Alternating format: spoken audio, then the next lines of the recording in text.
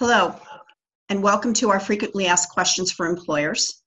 I'm Alice Gens, Chief Operating Officer and CFO at New Jersey Business and Industry Association, and I'm joined by Michael Shadiack, Partner and Chair of Labor and Employment Law Practice Group for Connell, Foley.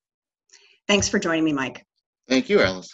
We've been talking over the last few days about what a challenging time this is for employers and businesses around specifically the changing rules and dynamics related to paid leave and job protections. And we were hoping just to get through a few questions. These are our most frequently asked questions over the last 2 weeks from our members, and we appreciate you taking the time. Absolutely. Thank you for having me. So I'd first like to start with a fairly broad question, which is what employment options do employers have to address the current situation if they're not operating at full or even partial capacity and they may need to reduce their workforce? Absolutely. Great question. We've been feeling this a lot over the last couple of days. Before I answer that, I just want to say a few things. First, again, Alice, thank you very much. I also want to thank NJBIA, not only for today's opportunity, but for the opportunity for our firm, Connell Foley, to serve as NJBIA's employment law resource for its member businesses. I also want to just say at the beginning, the situation involving COVID-19, it's a fluid situation. There are many new laws, many new regulations, a lot of new government advice that's coming out daily. So we have to stay on top of this as it's developing. And every personnel action really has to be analyzed based upon the facts that are presented for that particular employer. Their size of number of employees they have, the factual scenario, the industry that they're in. So the information that we'll provide today, Alice, is general information, but I always suggest every business should be conferring with their own employment attorney as to the specifics that arise relative to their particular industry and business. So let's talk about that first question. Great question. Every employer is asking that question throughout New Jersey now. So there are 3 options that every employer needs to consider. 1, stay employed. Number 2, a furlough. Number 3, a layoff. All 3 are different. So let's look at each in order. So when we talk about keeping employees employed, one thing we always have to make sure we're complying with is the governor's executive order number 107 that he issued on March 21st. Please know if you are an essential business in which you can then remain open, or if you are a non-essential business, meaning your employees are to work home to the extent that they can, right? But certain people can go into the workplace, such as essential administrative personnel. So please, I implore everybody, look at Executive Order 107, know what businesses are essential according to the state of New Jersey and which are not. One footnote to that, March 24th, after the executive order was issued, the state did amend the list of essential businesses to add mobile phone retail and repair shops, bicycle shops, livestock feed stores, nurseries and garden centers, and farming equipment stores. So if you do read Executive Order 107 and don't see them there, that's because they were added on March 24th, just as a footnote. Also, as another footnote, please make sure you're providing your employees who are traveling to work with what we're calling a travel letter.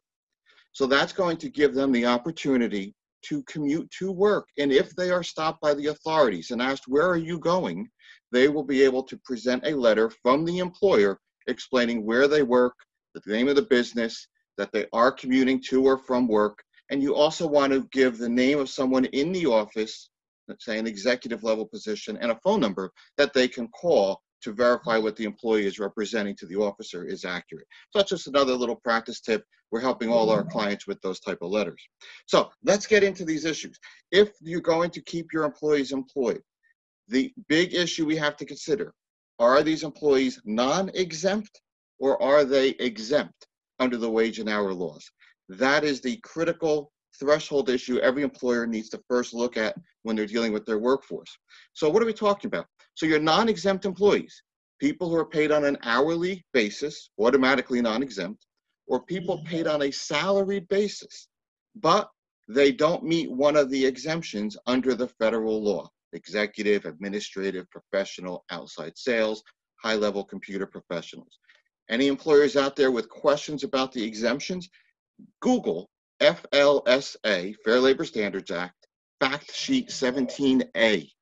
All the exemptions will come up. It's the fastest way for you to get that information at your fingertips to make an analysis as to whether your employees actually meet any of those exemptions. So let's say we're dealing with your non-exempt employees, okay? And you're keeping business open, but you have to cut back their hours and cut back their pay. Can you do that? Yes. As to your non-exempt employees, they only get paid for the hours that they work. So if you need to cut back their hours and cut back their pay, you can do that in accordance with the wage and hour laws. Now, as to your exempt employees, very different scenario, very different laws would apply. So there are really a couple viable options for exempt employees in this scenario. One is if they're not going to be performing any work, your business is open, but they cannot perform their duties. Maybe they can't even perform them remotely, okay? So if they do not perform any work in the whole work week, then you do not have to pay them. But if they're working remotely and they're performing any work during that week, answering emails, returning clients' calls, dealing with business issues, then you have to pay them by law for the full week. So if you're going to tell your exempt employees, stay home, do not work this week, make that very clear to them, put that in writing, that's my suggestion. You may even want to retrieve their phone so that they have no issue with potentially resolving or having that desire to do so, okay? Now, the other thing you can do is you can reduce an exempt employee's hours of work and correspondingly reduce their pay. But under the law, this will have to be done for a period of time, not on an ad hoc basis. So maybe you want to do this for a month or 2 months, given the current fluid situation, but you can do that. Another caveat, if you drop their salary, it can't be below the weekly salary established for exempt employees under federal law, which is $684 per week. So if you're thinking of reducing their salary, please keep that in mind. Another very important consideration, everything I'm talking about is subject to, is that employee, though, subject to a collective bargaining agreement where the terms are set forth in that agreement and you'll have to negotiate with the union? Or do these employees that you're looking to cut their hours and pay have an employment contract that sets forth what their rate of pay will be or their annual salary? Because there may be an argument that if you unilaterally change their rate of pay or their salary, arguably, right, the employee may say that is a breach of my employment contract. So I know businesses are dealing with this issue. Employees have been very understanding. In fact, I read an article this morning that General Motors has done this with their executives. They've trimmed back their time, they trimmed back their salary, their bonus package. And although they may be subject to a contract, there was a negotiation with those employees to reach a fair agreement given the circumstances, and we're all in this together. So something to consider there as to anyone with a contract. Now, as far as unemployment benefits, you may say, well, if they're still working part-time, can they still get unemployment benefits? Yes, in New Jersey, the Department of Labor has made that clear. They can get partial unemployment benefits through the state of New Jersey. How about their health benefits? Would they continue? Yes, they would. Okay. Now, I've also know that the stimulus package, as we're speaking, and this is being recorded on March 26, 2020, is making its way through Congress. The bill that the Senate passed does include a provision that if you keep your employees employed during this time, okay, not only may there be a payment for that business, also the loan may be forgiven. It may also be interest-free. So as the law develops, it's something certainly to keep your eye on during these times. Okay, so that's your first option, keep them employed. Option 2, a furlough. What's a furlough? A furlough is basically a break in service, an administrative leave. Technically, these individuals would remain your employees of your company. Okay? They're expected to come back when this crisis is over. Now, you may say, well, wait a minute, when they're on a furlough, do they get paid? Let's go back to what we just talked about. Non-exempt employees only get paid for time they worked. So if they're on a furlough and they're not working from home, then they wouldn't get paid. Next question we get, but can they use their New Jersey paid sick leave? Answer is yes. Okay? The New Jersey paid sick leave, remember, is very broad. It's not just when the employee is sick. So if your business is closed by order of the governor due to the public health emergency, they can elect to use their paid sick leave. Can you, as a business owner, require them to use their paid sick leave? No. It's the employee's statutory right and benefit. They can elect to use it.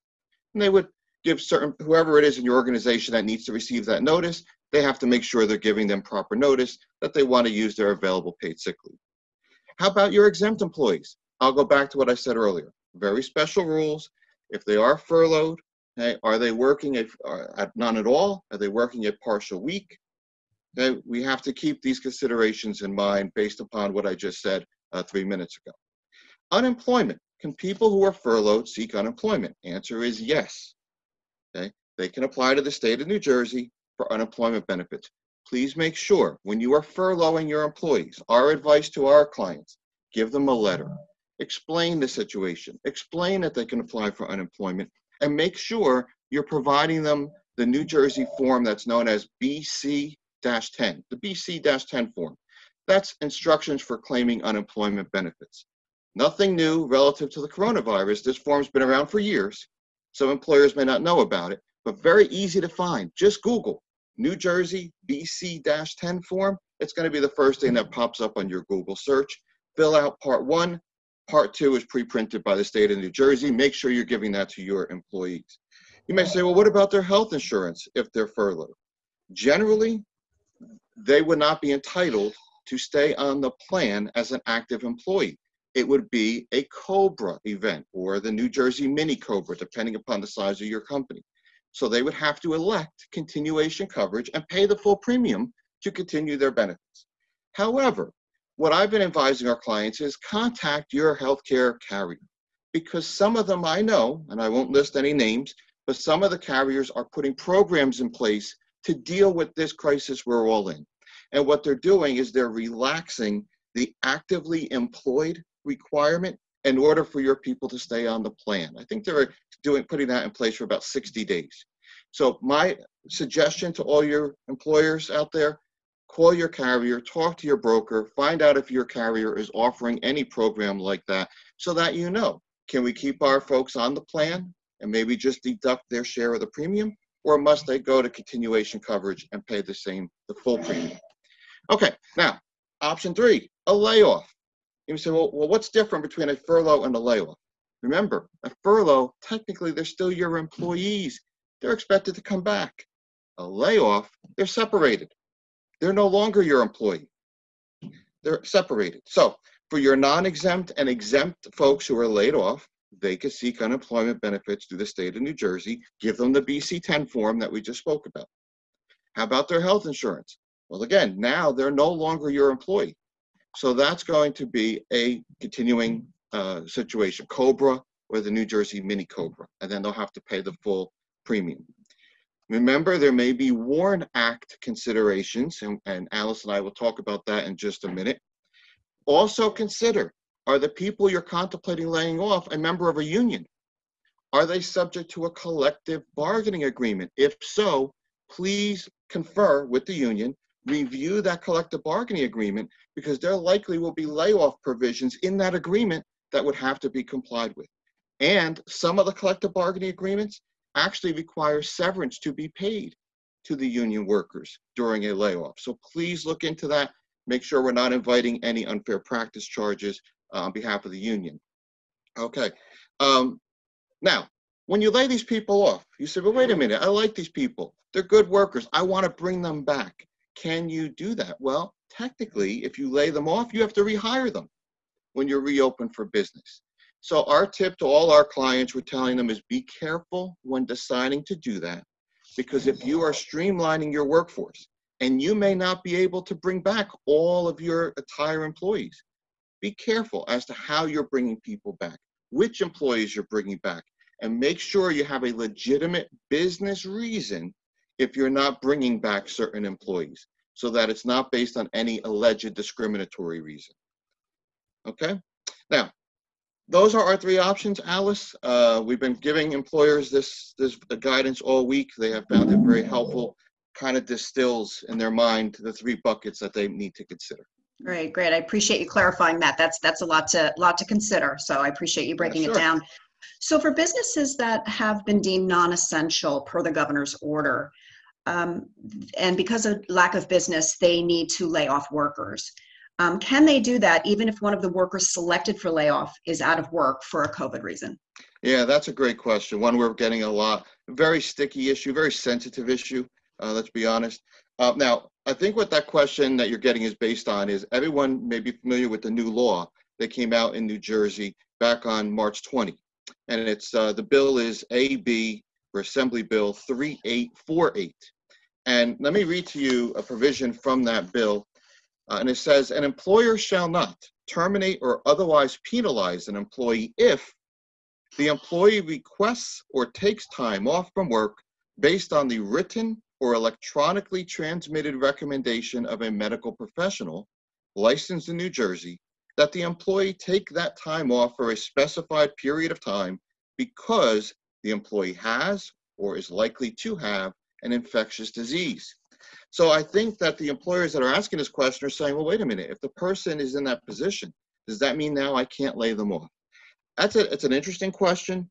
It's a sensitive question, but I believe that there is an argument for employers that if they are shut down, they are not an essential business. They should not be operating except for people working remotely. Or they need to lay off people because they just simply don't have the payroll to meet the requirements, the demands of their full workforce, and they need to lay off their staff. There is an argument to say that forms a legitimate business reason. You are not laying this person off because they have the virus or because they're caring for someone with the virus. You're doing this as a business concern. So others may disagree with that position, but that is how we're advising employers these days, given the circumstances, which again is very fluid. It is a fact-sensitive analysis. So as I said in the beginning, please, if you're in that position, confer with your employment attorney first, get his or her opinion based upon your particular factual scenario. Great, thanks. So let's talk about businesses that were deemed essential. So they are open due to the executive order. They're practicing distancing and all of the requirements about being open for worker safety, but they don't have any working remote work capabilities for their employees. And yet they have an employee that doesn't want to come in for fear of contracting the virus, but really has no medical reason for that decision. How does an employer handle that? Yeah, another great question. You're giving me good ones today, Alice. These are good. So we're dealing with the fear issue. So let's go back, non-exempt versus exempt. If it's a non-exempt employee, okay, they can elect to use any available New Jersey paid sick leave that they have available. That's their right to elect to use it. Okay. Now, if they decide not to elect to use their paid sick leave and they're not working because they can't work remotely, according to the question, they wouldn't be paid. Because remember, non-exempt employees are only paid for time they work. Okay. Now, you may say, well, wait a minute. This person has a fear. They're not sick. They just have a fear of coming in. All their other coworkers are coming in. You don't come in, you're disciplined. You're fired. Look, in normal times, maybe I understand that rationale, that reasoning, but in my experience over the last 2 or 3 weeks, employers are being very understanding about the situation. We're not quite sure why that individual is concerned to come in. Maybe they have asthma, maybe they have anxiety, and they feel being in the workplace would just exacerbate their own health situation. So I've been suggesting to employers that they be flexible in these times, especially given the sensitivities that everybody has to their own health situation. Now, again, if it's an exempt employee, they too can elect to use their paid sick leave. Now, if they don't use their sick leave or they don't have any left, and I'm talking about an exempt employee, but they choose not to work or they choose not to come in. So for a personal reason, they are taking off of work. If they are off of work for the full workday, they do not have to be paid for that day. And I'm talking about an exempt employee. The reason is, under the Federal Fair Labor Standards Act, the wage and hour law, there's something called the salary basis test. And that's what speaks to, if an exempt employee works 1 hour in a week, they get paid the whole week. But if they take off a full day for a personal reason and don't perform any work, then they don't have to be paid for that day. So that's a breakdown between your non-exempt and exempt employees. Great, great, thanks. So you mentioned the WARN Act a few minutes ago. If a business is subject to the WARN Act requiring the 60-day notice for layoffs, but they really can't afford to carry those folks at this point for 60 days, what are they required to do? Yeah, so remember there are two WARN Acts here that we're dealing with for New Jersey employers. There's the Federal WARN Act, and then there is what is called the New Jersey Mini WARN Act. Right? So we have to make sure and determine, does either act apply to us? Let me just tell you what the criteria would be under both laws.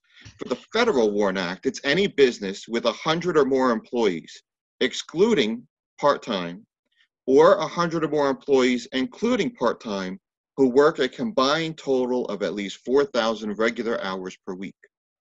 Okay? For the New Jersey Mini WARN Act, okay, it's any entity that has 100 or more full-time employees. Okay, now with those thresholds in mind, let's look at what they consider a mass layoff.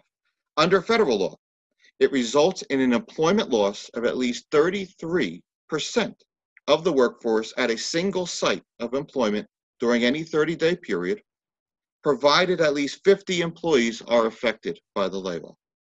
If 500 employees or more are affected, that 1/3 requirement doesn't apply. Now, for New Jersey, mass layoff, that's one that results in an employment loss at an establishment during any 30-day period for 500 or more full-time employees, or for 50 or more full-time employees, representing 1/3 or more of the employee's establishment. So those are the requirements. That's what we're talking about as far as the federal and state WARN Act. Presently, they would both require 60 days notice to the employees. Now you may say, wait a minute, how could I have possibly, as a business owner, given 60 days notice, because none of us could have foreseen this happening 60 days ago, that there would be this pandemic and we would all be shut down by the governor. Okay, so under the federal law, there is a defense called the unforeseeable business circumstances. Exactly. How could we have foreseen this 60 days to give people notice? So in that situation, you're just required to give as much notice as is practical to your employees about the economic situation and if a layoff is necessary. Another thing under the Federal WARN Act, the layoff would have to be for 6 months or more in order for these notice requirements to be in effect. So if you're thinking, well, we're going to do a layoff, but maybe it's through the end of June, maybe through July, and then the intent is to bring back, re-employ our employees, then these notice provisions would not apply under the federal law. Let's take a quick look at the New Jersey Mini WARN. Okay. Now, New Jersey does not have the unforeseeable business circumstances defense. However, it does provide a 6-month layoff exception, just like the federal law, but the New Jersey twist is you then, as the employer, have to reinstate that person within 6 months. Okay? And also New Jersey has what they call a national emergency defense. And again, given the times we live in, President Trump has certainly declared a national emergency. In my estimation, that too would provide a rational basis for why you're not giving 60 days notice. Now, many of you watching this video may say, wait a minute, Mike and Alice, why are you talking about a 60-day notice period? I thought in New Jersey it was a 90-day notice period. Yes, New Jersey's law was amended in January of 2020 to increase the notice period from 60 to 90 days. But that law doesn't go into effect until July 19th of this year. So right now, it's a 60-day notice period.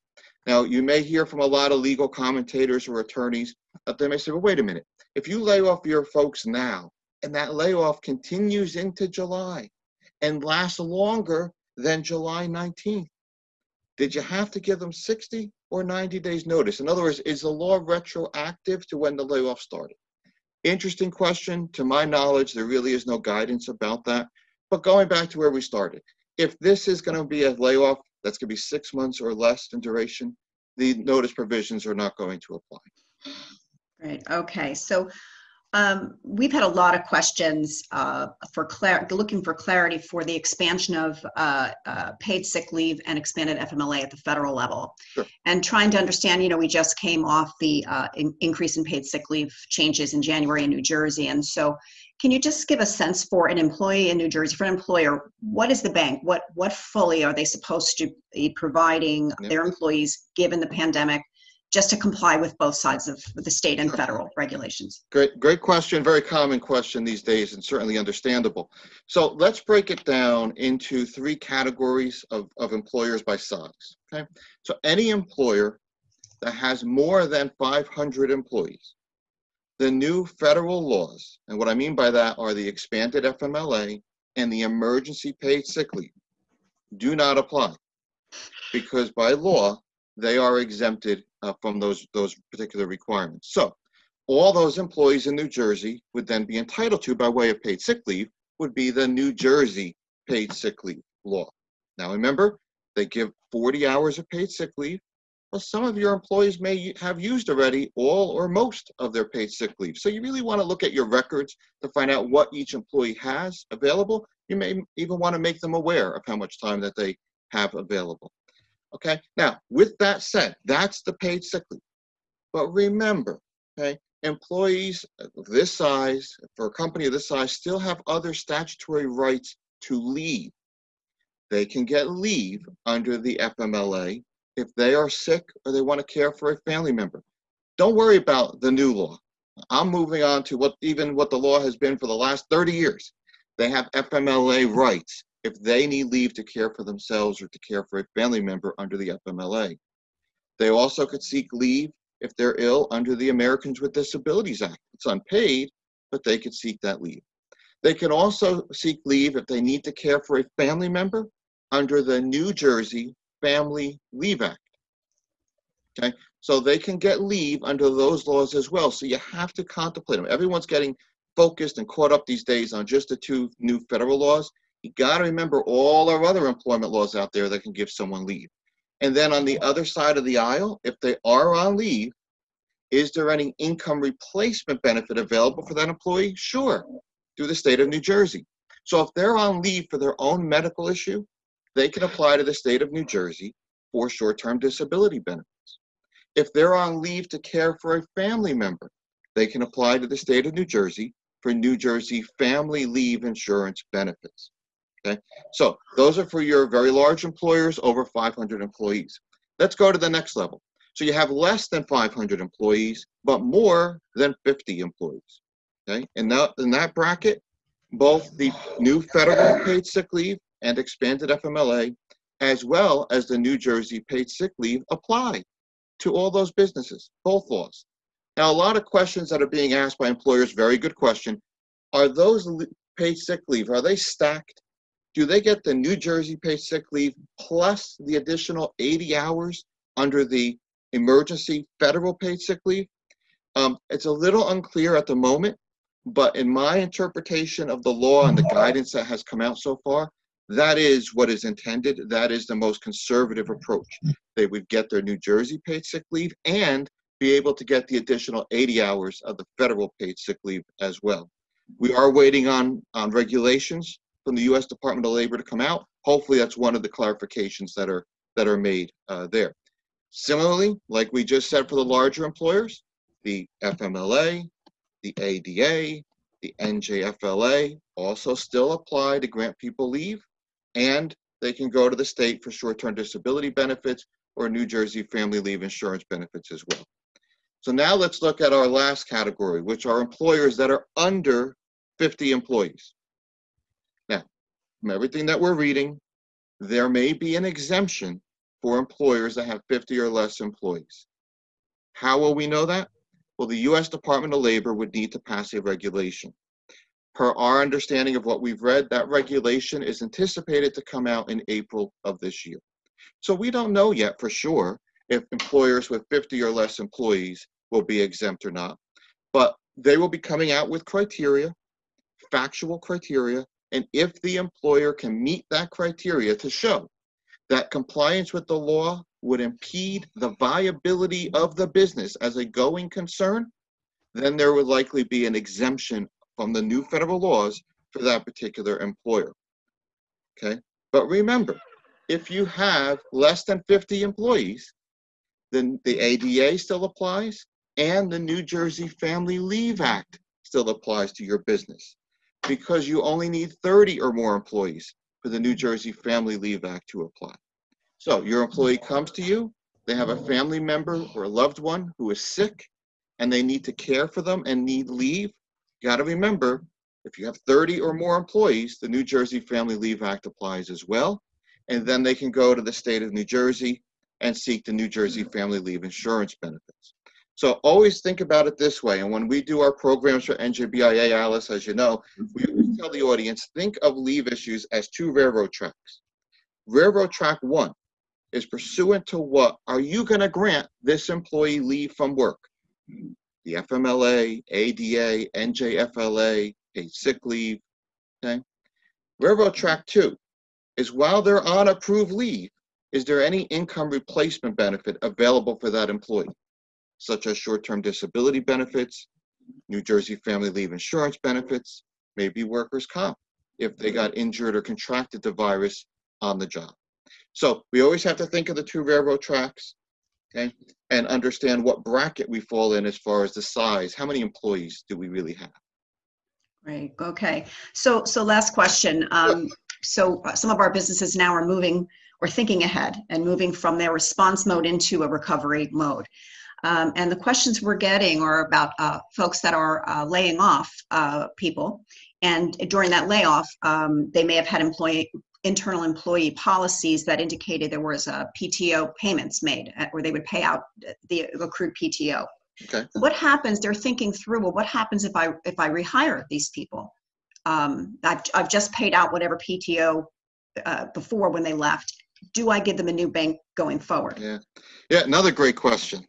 So here would be my initial question. If a client or employer called me about that and with that question, my first question to them would be is, why are you paying out unused paid time off? Okay. Now remember, under New Jersey law, there's no law that requires you to pay out unused vacation time. The New Jersey Paid Sick Leave Act does not require you as a business to pay out unpaid sick time. So why would a company be paying out paid sick leave? But really, it's one of 2 reasons. Either they have made that commitment in their employee handbook. They've told the employees in their handbook, our policy is we will pay this out at the time of termination. Okay, if that is your policy, okay, but you no longer want to pay out this time, here's a little tip to look at. In every employee handbook, there should be a disclaimer page. The first substantive page of the handbook per New Jersey law would be a disclaimer. In the handbooks that we draft, we always include in that disclaimer a sentence that will say management reserves the right to amend, suspend, or terminate any benefit at any time. So given the times we're in, given the payroll crunches that employers are feeling at the present time, okay, you could, as an employer, say, we know what our policy is, but we are suspending the use of vacation time. We are suspending the payout of vacation, including at the time of termination, for purposes of a payroll reason, and we're just trying to stay viable as a business. Now, with that said, be mindful, the New Jersey Paid Sick Leave law is a little different, okay, because they still have rights to that. So if an employee says, boss, can I use my vacation time? As I said, you could suspend that. An employee says, boss, can I use my paid sick leave? That's their statutory right to use. You can't say, no, that's suspended, right? They have a statutory right to the New Jersey Paid Sick Leave. But in both scenarios, neither one has to be paid out upon termination. Now, to the second part of the question that Alice raised, now you're bringing people back. We've come out of this crisis. You're rehiring people. What do you do with all this benefit time? If someone's used it all, do they get another bank? So that really is an interesting question. For purposes of vacation, my approach to that question is, what is your policy going to be? Because remember, in New Jersey, you don't have to offer your employees any vacation time. I would say you may not have many employees because who would potentially work there. But in this scenario, if you're rehiring the person and they've used all their vacation time, I think that's going to be a managerial policy decision. Do we let them start accruing more time again? Or for those people who already used it, you know, that's they use their allotment for the year. As far as the New Jersey Paid Sick Leave, a little bit different question, because remember what the law says. They're entitled to 40 hours of paid sick leave in a benefit year.